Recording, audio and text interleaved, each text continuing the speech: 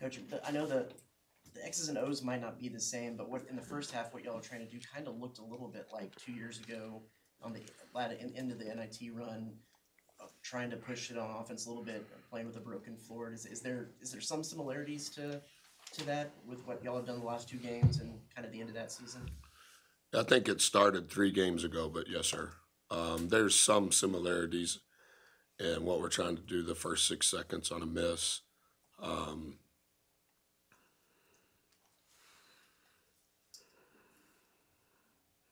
yes, sir. I don't honestly, Travis, I'm trying to remember exactly what we were doing at that time, but playing with 3 ball guards more the last 3 games has a lot of some of that when Q was here and Dre and Four. So the pace is a little different. And in the second half, with Solo coming back in the game, I know y'all defensive rebounding went down. How much of that kind of helped y'all get back into the rhythm of what you were trying to do? Well, I thought I know they made some shots, but in the first half, but we did a lot of good things defensively in the first half. Arguably, the best thing we did was when they missed, we got the rebound. Um, as you mentioned, I think we got a turkey the first ATO of the second half, and then I think Bubba told me from that ATO until the last ATO, I think we got 3 total stops, and I thought Solo was tremendous. They're so good. They're so tall. They're so wide. They're first in the league at the rim. They're second in the league in offensive rebounding. They're third in the league at finishing at the rim. And in that stretch, whatever that would end up being, the 16-minute mark to the 4-minute mark, we could not stop them either from getting to the rim or, as you said, they were finishing the possession with an offensive rebound putback. And Solo was tremendous on the glass. What has led to this recent emergence, for lack of a better word, I guess, of Manny and Solo? Because y'all in the past have relied so heavily maybe on Boots and Wade, and these guys lately been really playing at a high level. Yeah, I've learned so much from all of these guys. I think I know we lost last week here against South Carolina, but in the last 7 days, I just think the connectedness and the togetherness and the fight, the communication, the preparation, all of the things. I know you guys see the games, but they understand. They understand. They have genuine love for one another, and I think it's probably the first time in a long time we've had 4 guys in double figures, and Mo's been a big part of it. Solo, I didn't think Solo was great with the foul trouble at Georgia, but I thought that Four wasn't great at Georgia. But again, it's kind of an intangible competitive advantage the way our guys have continued to fight and scrap and claw and hang in there. How much of, I guess, your style, how much has it been kind of dictated with Obaseki's emergence? And then how much has the emergence also been part of the faster pace and the 3 guards and playing with that kind of style? Well, we've had more turkeys in the last 3 games than we've had probably in any 3-game stretch. We've done a better job guarding the ball. We've done a better job guarding without fouling. Georgia shot 6 free throws. Mississippi State shot 7. I think when we can keep the ball in front and we can defend without fouling, now it comes down to, can we get a defensive rebound? In the first half, we did a really good job of that. In the second half, not so good.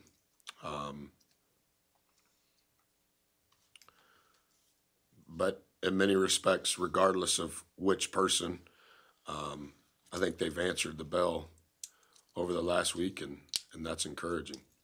Buzz, when the 23-point lead is dwindling, Yeah.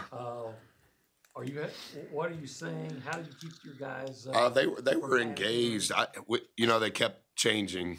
They were 2-2-1, back to a boxing 1-on-4. Then they were in 1-3-1, and then they were in front court press, back to man. And we were never in a good groove. Credit to coach. I think he's one of the best coaches in the country. Our rhythm was bad. Our execution was bad. And we weren't getting any stops. And so I'm not saying it's right. But some of the confusion that was causing, I just said, guys, no matter what they're doing, we're doing this, just so that we're all on the same page. Because we weren't taking predictable shots, and we weren't positioning ourselves from predictable shots to get offensive rebounds. And we're very reliant on getting offensive rebounds. And so I'm not saying that that's right. And we'll need to do a better job going forward. We've seen a lot of different things throughout the year, changing things throughout the game we didn't handle very well in the second half. How much do you feel like, and at the risk of oversimplifying things, do you feel like your guys are confident shooters, and when you do get some transition buckets and they just see the ball going through the net, that sometimes that could translate to? I don't know what we were. I've kind of quit looking at it. But I would say we're for sure south of 350th in three-point field goal percentage. So it's like manna from heaven. If we make one, whoever makes it, whatever the tempo is, it helps us. And so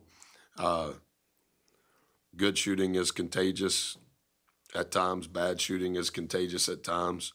I think the one thing that's helped us is our ability to continue to get fouled and also convert.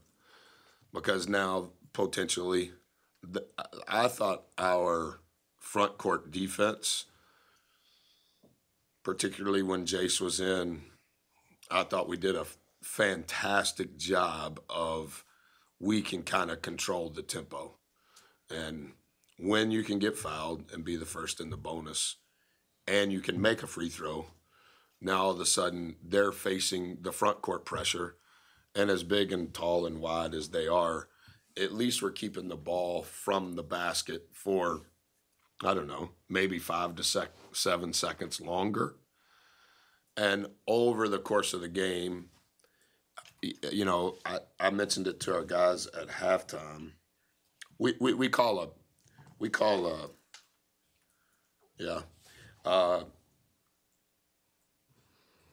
Brad throws it into me, and you're at the front of a zone press, and I dribble, and I see Brent right here. Okay, well, now I got to throw it back to Brad, right? And that pass, if I'm not throwing it straight to him, we call it a lollipop. And so we count lollipops. And I told the guys before the game, I go, we got to get to 22 lollipops. Jace is highly intelligent, highly competitive. So he's counting it when he's in. And he's making sure I know the count. And, you know, over the course of a game, if you can buy 22 lollipops, and that shaves 3.5, 4.5 seconds off the front of a possession. If you can do that, that means you have to score. We haven't always done that. You have to make free throws. We haven't always done that. But if you can do that over the course of a 200-minute game, you can shorten the game. The game was 63 possessions. They're so physical inside. You do want to have some tempo, and we were really good in tempo in the first half. And then I thought at times, because we were so relieved and thankful that we were making shots, at times we got a little too carried away. And now if you don't make them, now they're playing in transition, and you're not shortening the game's lengthening. And it's a delicate balance of, well, I'm glad that we're making a shot. And I thought like the last time I looked, our metrics offensively in regards to the shot diet were top 30. That's because we don't turn the ball over. It's because of our free throw rate. It's because of our offensive rebounding rate. So all the things that we can control, we're top 30. Yeah, but we're south of 350 on can you make a shot. But I think it speaks to our guys understand what we're trying to accomplish. But then when you start making some the way we did, sometimes you're like, yeah, let's make up for lost time. And to his question, like in the second half, we missed a couple of bunnies. We missed some of the wide open threes we made in the first half. And we call it TSM, time, score, momentum. Guys, we got to understand time, score, momentum. I'm not trying to pull you back, but we also need to understand where we're at. At one point, it was a 23-point game, and that's a delicate balance. Coach, what'd you make of the environment, just senior night and the last home game of the season? Yeah, I'm probably the worst coach in the country on senior night. Do you do it before the game? Do you do it after the game and only the real people stay because everybody else is leaving? I don't know what the right thing to do is. I feel very emotional, particularly on guys that I've been with a long time that surely we could do more than a jersey and a 2.5-minute video montage. But I know that that's what it is. I'm not upset with marketing and all that happened. I just don't think I'm very good. And the flow and the rhythm and the routine of how you warm up and when I talk to them, I'm just very A to B to C to D. And I think our team is in some ways. And so we kind of talked about that over the last couple of days. And I thought our team handled it. Well. Buzz, you allow yourself to think about what this does for your NCAA tournament resume? No. I know sometimes you think I'm being condescending to you, and I honestly, I pray about making sure that my tone of voice is right with you and I say the right things. We've just been through a lot, and what we need to do is not get worried about what's ahead of us, just try to do what's in front of us. And I've quit looking at all of it. I think sometimes that probably turns my brain into overdrive, and I have enough chaos going on. And I've asked the team to do the same. Okay, what is immediately in front of us? I do believe we're still in control, and I think that's a good position to be in. But I'm wise enough to understand we're not there, and so we have work to do. And what is it that I can do in that work that helps us be the best that we can be? Now that senior night has come and, he's played his last home game, just hoping to get your thoughts on Boots' impact not only tonight but on this program the last 3 years. Yeah, I'm sad.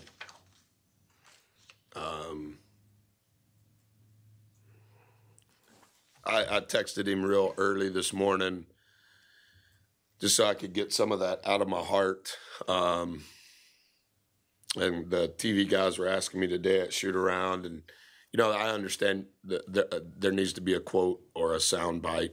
I think the life change through the experience over the last 6 years with Boots, nobody could have orchestrated other than somebody not on earth. And I will be loyal to him and his family because of their loyalty to me and my family forever. He was an academic redshirt. He was the first ever academic redshirt in the history of Virginia Tech. He graduated in 3 years. He was an all-league player that played in multiple NCAA tournaments in the ACC. And thus far, he hasn't played in multiple NCAA tournaments here, but he's been an all-league guy. And as I told the team on Monday, and I just mentioned it to the team a bit ago, I would like to win, not for my ego. I would like to win so I can continue to be around you guys. and specifically Boots. That's a long time with a pandemic involved, and from Baton Rouge to Blacksburg, you might as well have been in China. And then for him to come here amidst all that was going on in the portal and in NIL, and he didn't participate, didn't take another visit. He's just been the same guy throughout all of the experiences. His character has never changed. And I have great love and admiration and respect. Never asked for anything. Dads never asked for anything. Mom, stepmom, just good people. You know, they feed us the last 2 years, like every single person, J-Mo, everybody. They have a gift that they've made with their hands for each person. It just, I wish I could be the dad that his dad has been to him, and I admire him. All right, that's a wrap. Thanks, Coach. Thank you.